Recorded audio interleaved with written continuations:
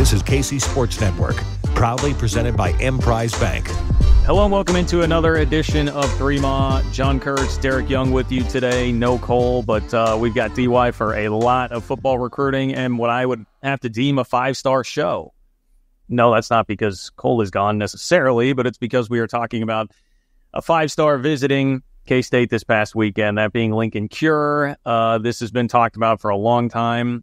We have felt like he is a K-State lean for a long time, and he finally got to make his official visit after visiting Kansas, Texas A&M, and Oregon. So we're here to recap the visit and get you caught up on a lot that's been happening with K-State football recruiting. They have a bevy of commitments in the last couple of weeks as they are pretty red hot on the recruiting trail. So we'll get DY to recap all of that for us. So gather around, pull up a chair, and make sure that you have a glass of Ben Holiday bottled in Bond Bourbon or 360 vodka from our friends at Holiday Distillery, great K-State folks who support us here on the pod. So make sure that you go support them. Ben Holiday bottled in Bond Bourbon is great if you are a bourbon drinker. If not, the 360 vodka will definitely satisfy you as well. And make sure you're getting stocked up right now for not just the lake, but football season right around the corner. DY, welcome back from Cabo. Looking nice and little sun. Can still tell you got a little bit of sun. More red than anything. So. Yeah, it was more red. Dude, that sun's intense, man. I was just there in May. That's a pretty intense sun that'll be down on you. So yeah, it'll cook you.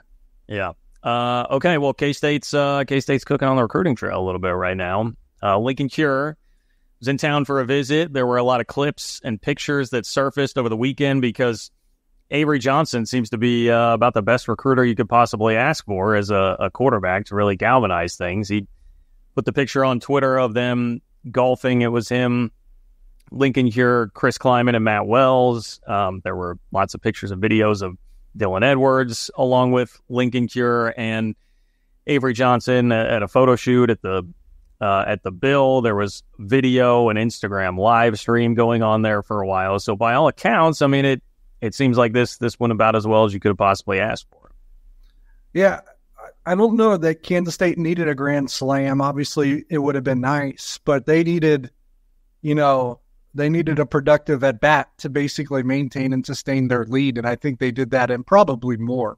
You alluded to a lot of the events that were at least available to us through social media, Instagram Live, Twitter, whatever it might be, that really made it seem like they rolled out the red carpet for him, as you would expect, but that they kind of turned this thing into more of a party celebration almost, it seemed like. And yeah, obviously Avery Johnson was the host, and I can't think of a better choice, right? Because he was kind of viewed as that, kingpin inside the state as well. So those two could probably relate upon that. He's probably a significant draw for a guy like Lincoln Cure as well. So, I think maybe they needed a double or a triple at the very least. I think they did that and more. I come out of this thinking that this remains pretty status quo. You guys know me. I haven't really shifted with my thinking on this as others have on a variety of different networks or whispered like, watch out for this team. I've said all along that I thought Kansas State was in the lead. I still think they are. I said all along that the only team that could beat them was Oregon. I still think that to be true, too. I think that the Texas A&M and KU stuff that kind of leaked out and kind of rose to the surface here in the last few months, I didn't really buy into that. He gave them a look, but they were never as threatening as Oregon. I mean, did anything happen coming out of the Oregon visit to make you rethink anything at all? No. What was the vibe of the Oregon visit? I mean, I think he had a good time, and I think that's a school that was the only other school that could really turn his head even a little bit besides K-State, to be quite honest, in my opinion. But again, nothing changed for me. I think this has been K-State all along. I'd be surprised if it didn't still finish that way. And just for those, if you are someone that hasn't followed this recruitment a ton, I mean, he's obviously an in-state guy and has risen through the ranks to become a five-star by almost everybody, Derek. Just one, but he's an industry five-star because he's a top 30 prospect now. don't hold me to this because I'm not the one doing the rankings, but I think before it's all said and done, he'll be a 5-star on 3 as well. I know. I just had to give you a little print up there. But he's been a lifelong K-State fan, and that's a big part of why we have felt this entire time that things were going to wind up going the Wildcats' way. And it certainly helps when you have all the momentum that K-State has right now as a program, and then specifically with the offense and Avery Johnson at quarterback. I think all those things have led to K-State being in a really good position here, weathered the storm with losing Colin Klein, and obviously that brought Texas A&M into the picture a little bit. But that's kind of your backstory in a nutshell here about how K-State is closing in on potentially landing a 5-star recruit here, almost consensus 5-star recruit in state in Lincoln Cure. So I guess before we leave Lincoln Cure for now, anything else you feel like people need to know? Like what would you expect, I guess, as a timeline? Because this is the question I was already getting. Like, what do you expect as a timeline for a potential announcement here now that the official visits are all done? It won't be that much longer, 2 weeks at the most, probably. Could definitely be sooner than that, but this is not one that's going to leak into the fall. It will be done by the end of June or the first week of July, if I had to reasonably guess. Timing's tough, but I don't think he's going to take too much time. Okay, so just a little bit of patience required, everybody. Not too terribly much, just a little bit of patience here. A lot of commitments lately for K-State. Where do you want to start here, DY? You've had, 7 commitments in the last couple of weeks? Is that number right, or is it 6? 7. You nailed it. 7. Okay, 7 commits in the last couple of weeks for K-State on the recruiting trail, not even including Lincoln Cure. So who do you think is the headliner of this group? Yeah, it's interesting. There's a few that I like, and then there's a few that I know were really, really high on the Kansas State board, and some of those align, some of those don't, right? So I know they really, really like wide receiver Adonis Moise from IMG Academy in Florida. I don't hate him. I just probably not as high on him as K-State, but they really, really like him. I think he's going to be a terrific asset to the program. And as someone they landed early in the month, so kind of grabbing a receiver that they were very, very high on early is a good thing. Good offer list as well. I think Kansas was on him and a few other Big 12 programs, maybe some Big 10 ones as well, ACC. So a good recruiting battle. I know they really, really like quarterback JoJo Scott, also of Florida in Lakeland. I think he might have been their favorite cornerback altogether. So to land him was huge. I think that they perceived that one would be quite a recruiting battle because of how good he is. And so I think his commitment obviously excited him quite a bit, but I think it surprised him too as well. So, and he's one of my favorites. I think there's a chance he might be the best player in the class at the end of the day. Not everyone has evaluated and ranked him yet, I would imagine. If it aligns with what I think, Kansas State thinks, some other programs think that his recruiting might shock people when it kind of hits the scene, because I bet it's a little bit higher than most are anticipating it to be. And I really like McGuire Richmond, the linebacker from Kansas City, Blue Valley High School. His brother played in Iowa, so for him to commit to Kansas State before taking that Iowa visit, canceling the Iowa City trip, I think is pretty significant. Gave the Wildcats a third linebacker commit in the class. I love his blend of size and speed as well. And then Martell Jackson, someone that I really didn't have my eyes on yet, a corner from Derby High School. So they're popping that lid off at Derby High School little by little all of a sudden. So that's probably a good move moving forward as well. But he's a long corner, just like JoJo Scott. JoJo Scott listed at 6'2", so is Martell Jackson at 6'2". Both guys can run, so it kind of goes into that archetype that Kansas State's building a corner. Go get these huge guys that can really, really run, and we'll teach them how to play quarterback. I mean, judging by the offer list here, it looks like JoJo Scott would have the most impressive there. Kansas, Wisconsin, Georgia Tech, Nebraska, West Virginia, Louisville, Iowa State. All those are new, too. Most of those are in the last month or two. Okay, so a guy that, was definitely trending upward. McGuire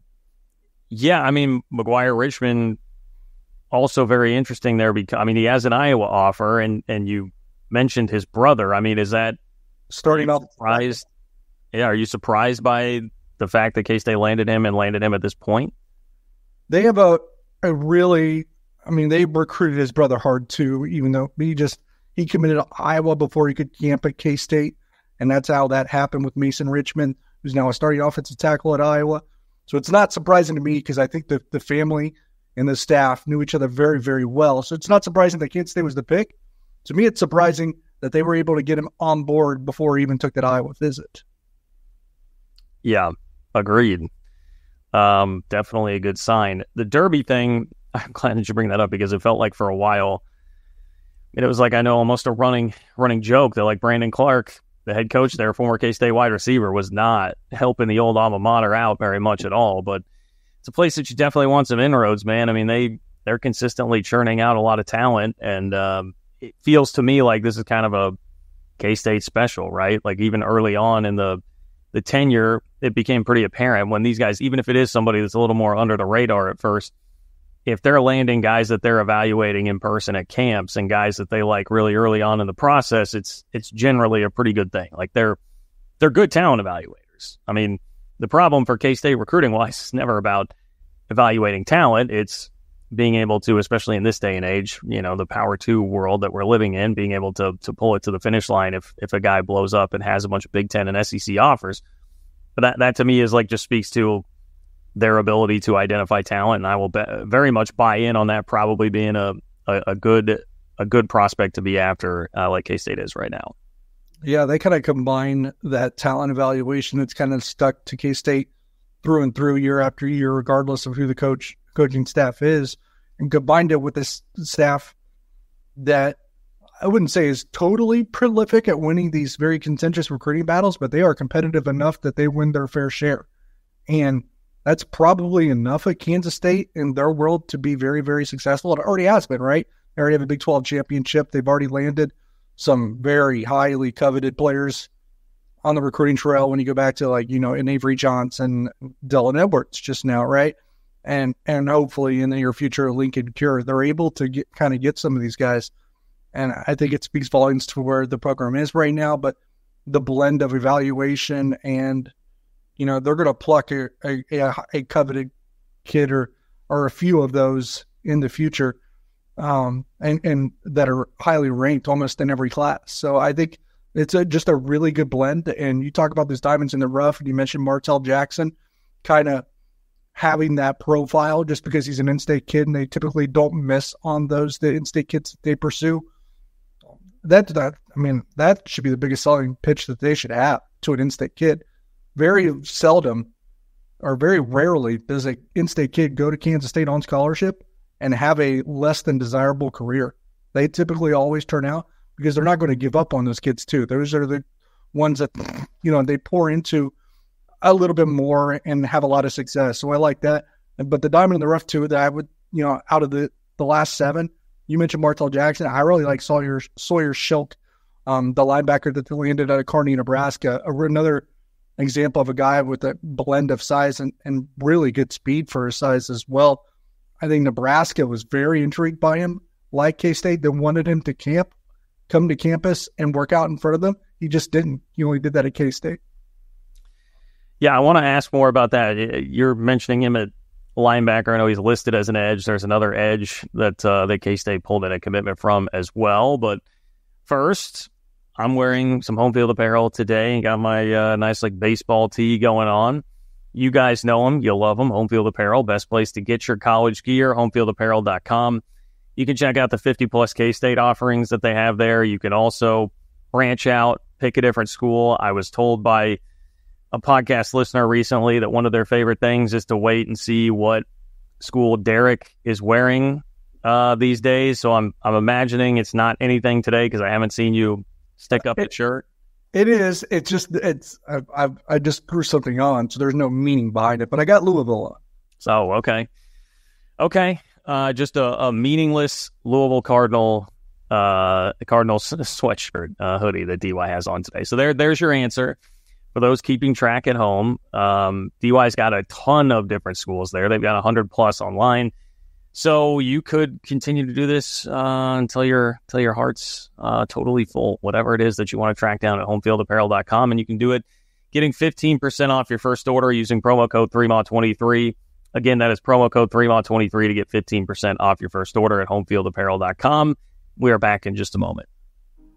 We appreciate you supporting KC Sports Network by listening to our podcast. You have helped us become the highest-ranked Chiefs podcast network in 2022 and 2023. And don't forget about our daily Substack newsletter, the best written analysis you can find on the Chiefs straight to your inbox every day. kcsn.substack.com.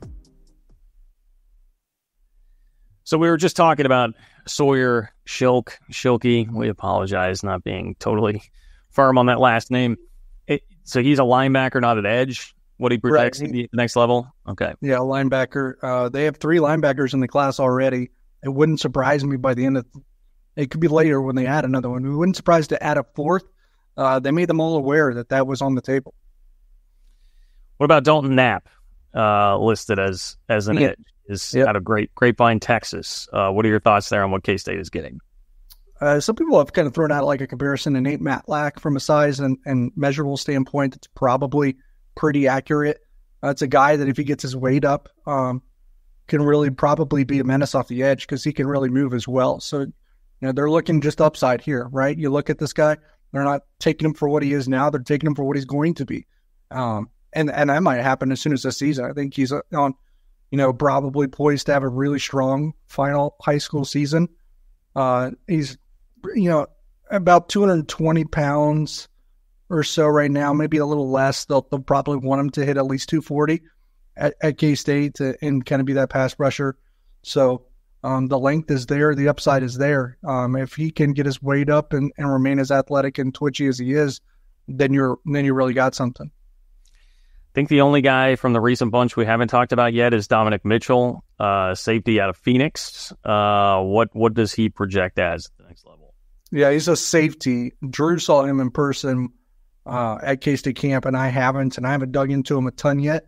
So he would probably be the better person to ask, to be quite honest. But I can kind of share the profile, and everything that happened there. I don't think it's a guy that was heavily recruited. You'd have to correct me if I'm wrong on the offer sheet. But it's a guy that they saw. I think the guy that they were intrigued about after seeing him in the spring and said, hey, come to camp and earn this thing. And that's exactly what he did. So a guy that they had their eye on and were intrigued about, and then he confirmed their suspicions by performing very well in Manhattan at one of the first few camps at K-State. Yeah, I mean, you're right on the offer list. It's nothing terribly impressive, a lot of G5 stuff going on there, so nothing really at the Power 5 level. Again, back to the point about K-State's evals. If you trust the evals, that would be something to buy into. As you mentioned, recruiting, not for the faint of heart. They're getting in tough battles pretty regularly these days. They haven't all gone their way recently.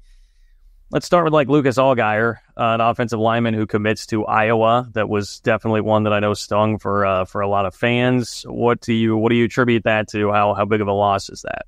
Yeah, I think Kansas State entered that final weekend with a lead of some kind. How big is in the eye of the beholder? Only Lucas Allgaier probably knows. But Iowa erased that lead and won the recruitment based on just their official visit. What I will say is I think anything that Iowa says when recruiting an offensive lineman is probably pretty powerful.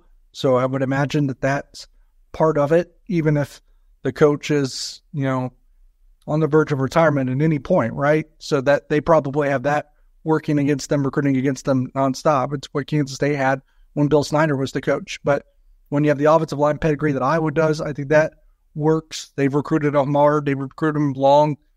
Iowa has a really good footprint in St. Louis as well. And I think he just a bond with the coaching staff there that really clicked. And I think he also, I hope I'm not screwing this up, you have a family member that played for Iowa as well. So I think that weighed a little bit on the shoulders of him too. I think it's an uncle that was a Hawkeye offensive lineman at one point. So there is a family legacy there that probably had some draw as well. Okay. Fair enough. Yeah, offensive lineman Iowa. That's always going to make a little bit of sense. Leo Almanza, safety, goes to Baylor. You lose a safety to West Virginia as well. So I know there's been a little bit of consternation from people on hey, what's going on at safety right now in this class? Yeah, Leo Almanza, another guy that they really, really loved. So I think the hope is that they can get back in on that at some point. And the door may be cracked a little bit if you just think theoretically, right? Because of Dave Aranda's, his seat isn't exactly cool right now, I guess is the way to put it. And if they don't have a really good season in Waco, he could easily be out the door. So that's probably someone not to completely erase from your mind, but he is going to Baylor instead of K-State. That one stung because of how much they love Leo Almanza. But, I think what I've heard that tipped the scales in the favor of the Bears is they are actually going to let him play corner, or at least that's what they said to him. And I think that intrigued them. Sirius Stenyard that picked West Virginia. Some people said, well, he wasn't sure about being so-and-so because Kansas State already had 2 corners. Well, again, Kansas State recruited him as a safety, so that wasn't a problem. I heard something about staying closer to home. He goes to high school in Tampa, so I'm not sure West Virginia is any closer to Kansas to tip the scale. So that part confused me, that playing close to home and close to his parents was important, but maybe he is someone up there closer to West Virginia than I am aware of. All right, what else? DY? I know they've had some in-state visitors here recently. What else is hot right now on the K-State football recruiting radar? Right, they just had 4 visitors, I believe. Offensive lineman Keaton Jones from Coffeyville, same high school that produced Darrell Jones, the corner. That is still on campus. They had Brock Heath, the 4-star offensive lineman from Blue Valley Northwest, on campus for an official visit. That's another one. It's between Kansas State and, depending on who you talk to, like Iowa thinks it's them or Kansas State. Kansas State thinks number 2 or 1A to their, or 1B to their 1A is Northwestern, I believe. So that's interesting to think about. They think academic prestige could play a role at some point. So we'll see what happens with Brock Heath.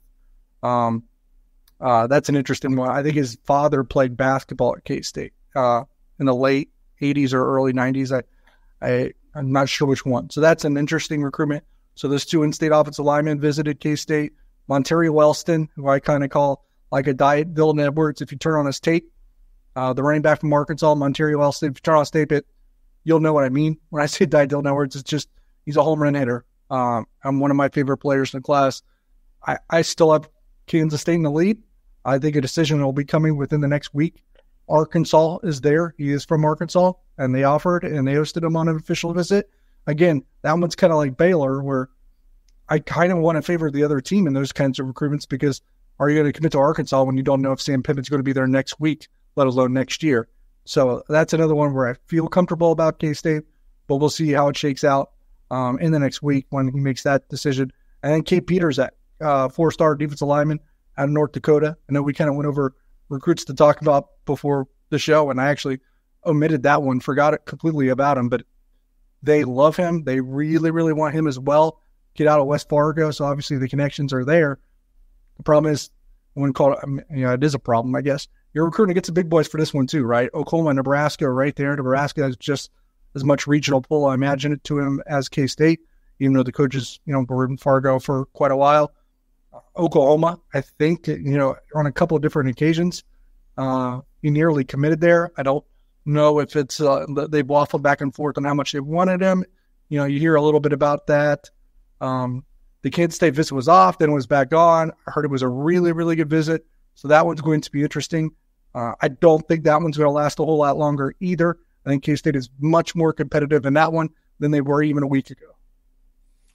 Well, I mean, how could you say no to the job security that Brent Venables has just secured by getting a $900,000 raise from Oklahoma after just running roughshod through the Big 12 over the last couple of years? So I don't know, DY, that seems concerning to me. Yeah, 16-10 in the Big 12, now going to the SEC. Got to feel great about what Brent Venables is doing there. All right, well, to close, I mean, just how do you feel about the class overall, this 2025 class, and how it's shaping up? I feel better about it than I think I'm getting the vibe from some fans out there that they have some consternation. And I know it's always recency bias, so the most recent thing that happened is you lost a 4-star offensive lineman you thought was yours to Iowa. I get it. But there's margin for error there on the offensive line, especially if they can land like a Jones or a Heath. And we haven't even brought up Andrew Williams, who's, I think, going to be highly ranked at some point too, an offensive lineman out of Kirksville, Missouri, who I think is probably K-State or Iowa State. So and he's a BYU legacy, and he visited BYU, so maybe you shouldn't discount them, but they seem to be third at this point. We'll see. There are some spots that are lighter than others that they probably wanted to get more done this month, or maybe they still can, like safety.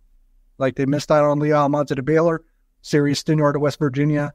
They had to push the pause button on Jaden Bradley to get some things, in working order there before they move forward. That one could still work out in the fall. So a little lighter at safety than they probably wanted to be at this point. Lighter at defensive tackle than they wanted to be at this point. And probably lighter at offensive line than they wanted to be at this point. But the saving grace there is there's still, a few, pretty good fish out there still to reel in on the offensive line. And you just landed one of your best. No, you did land your best offensive line since I covered K-State in 2017 last year when you got, Caden Massey, Kyle Rockers, Gus Hawkins, Ryan Howard, and then Navarro Shunke is a walk-on who would have been scholarship typically because he was a 4-star recruit anyways.